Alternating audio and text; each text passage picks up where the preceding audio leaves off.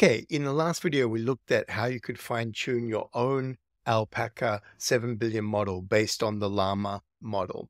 And one of the things we did was we used the data set from Stanford because they were nice enough to actually release the data set. But on top of this, what they actually also released was the way that they made the data set. And I thought that this would be interesting to look at in this particular video and try it out of could we make our own data set like this? So what they did was they started out with 175 different human written tasks. And you can see some of these here. So you've got kinds of tasks are things like generate a list, generate a sentence, generate a story, rewrite a sentence, create, write, explain, give. There's a whole bunch of different ones that they've got in here. In total, this makes up the 175 handwritten start tasks. And then what they do is they use GPT-3 to generate that into 52,000 different examples. 175 is not that much. You could sit down and probably in a few hours, maybe a day, you could write it. And if you got other people to help you, would certainly make the data set better at generalization as well. So I thought I'd look at how we can do this. So what I've done here is basically get their code, bring it in here. We've set it up with simple OpenAI, cloned their repo in, and I've transferred some of the code across to here. So you'll need an OpenAI key for this. And what we're going to do is just look at the data that they have, and then how did they, if we're going to generate more, how will that come out? They've got a number of different functions in here for encoding the prompts and for getting the GPT responses.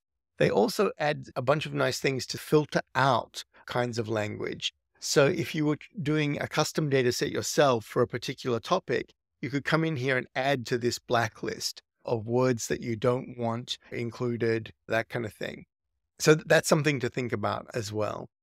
Then they've basically got the actual function, which goes to GPT-3, gets the data. And they've also got some stuff in here regarding scoring the similarities of these. I'm not going to really go into this much here, but this idea of scoring these similarities is interesting as well. And you could imagine that you would filter your data set to make sure that you don't have too many things that are like almost the same. So you want to deduplicate your data set as well when you would go through this. All right, so if we look at their data, this is bringing in their data, and you'll see that it's pretty simple. The way it's set up is that they have an instruction, an input, and an output. Now, a lot of the things don't have an input. It's just the instruction and then the output. So in this case, they've got the propose an ethical solution to the problem of data privacy, and then it's giving us something back in here. If we change it to look at one of the other ones, we could see, okay, reverse engineer this code to create a new version. And then they're passing in what looks like a Python function to do factorials in there. If we look at, we can see, okay, identify the incorrect word. And then in this case, there is an input, right? And it has to work out, okay, what's the incorrect word there? One more. And you'll see, okay, what is the scientific name for a beaver? And then there's an answer there. So this is obviously not trying to put a lot of knowledge into the actual model. It's trying to guide the model for these kind of instruction finding tuning here. This is what the goal is here. So remember I talked about that it's based on 175 different human written seed instructions. These are what the seed instructions look like. So if we come in here and look at these, we can see that, okay, this is like a code to do. If we look in, let's look at for something a little bit simpler just to start out with. All right, so here's something where it would be explain behavior. And then they've got the input behavior cry, and then the output would be, this could be many reasons why the person might cry. It's giving us an answer. Is this classification? No. All right, so this data set here is basically set up so that you can then generate more questions, more instructions similar to this kind of thing. So go and have a look through the 175 and just see, okay, we'll get a sense of what they are.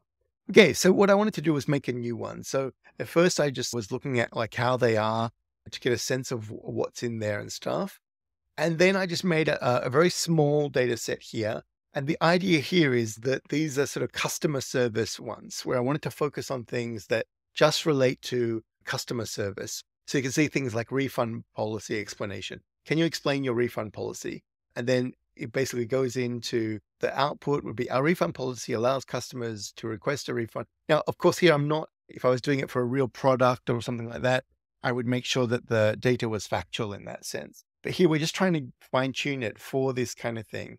Troubleshooting Wi-Fi, changing password. How do I change my password? To change your password, log into your account, go to settings, standard sort of stuff, but it's all sort of customer service stuff. Lost package inquiry. My package hasn't arrived yet. What should I do? First, then you can see here that's very standard customer support stuff. And what I wanted to see was, okay, can we take this and then generate a lot more of these? To do this, I basically just run this function, this generate instruction following the data function. I basically saved off my instructions there into new seed tasks. I've created a new folder for this as well. And then I need to determine how many instructions that I want. So I think I'm just passing in 6 or something like that. And I'm going to get it to try and generate 5 from each of these. And then how much do we want to do it in a batch? If we've got a machine with a large number of cores, we can actually set it to do quite a number of these calls at the same time to speed it up. And it's not super quick doing this.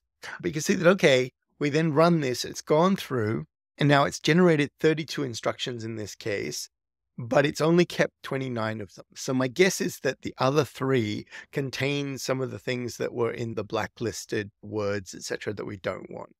Now that we've got this, we can bring them in. So it will also generate the most similar instructions and the average similarity.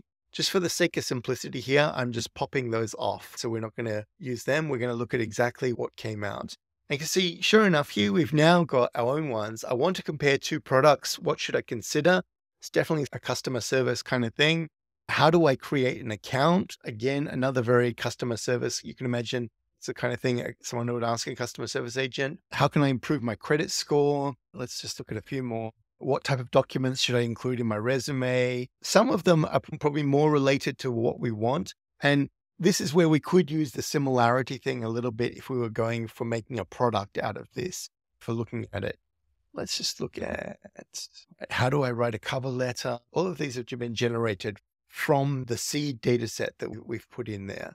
Now, this one really is not customer service, right? So we'd want to think about, okay, this is where that we could use the similarity to basically check that maybe this is not an appropriate kind of thing.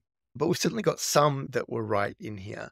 And we've certainly got the idea of where someone's asking a question and they're getting a response. You notice we don't have any in here that are things like write me some code or summarize this kind of thing. That's not what we're after. We're after very much question and response with a customer service agent.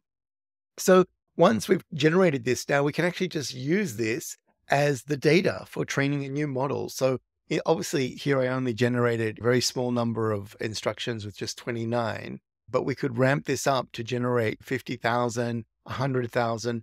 The better quality that the new seed tasks are, then the better quality that our overall data set would be. So you want to be very conscious of that when you're creating it and thinking about it. If you were creating a chat data set, you would want to think about how many interactions in the chat am I going to have in the data set too? For example, am I passing in something where it's just like we've done here, question and answer? Or am I passing in where person A says, good morning, person B says, good morning, how are you? Person A says this. And so you've got this sort of back and forth going on so that it's learning multi-steps in a conversation, not just the first response in that case.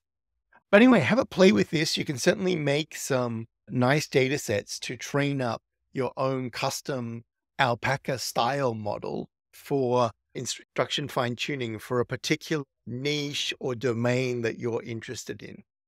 Anyway, if you have any questions, please ask them in the comments. As always, if this was useful to you, please click and subscribe, and I'll see you in the next video. Thank you.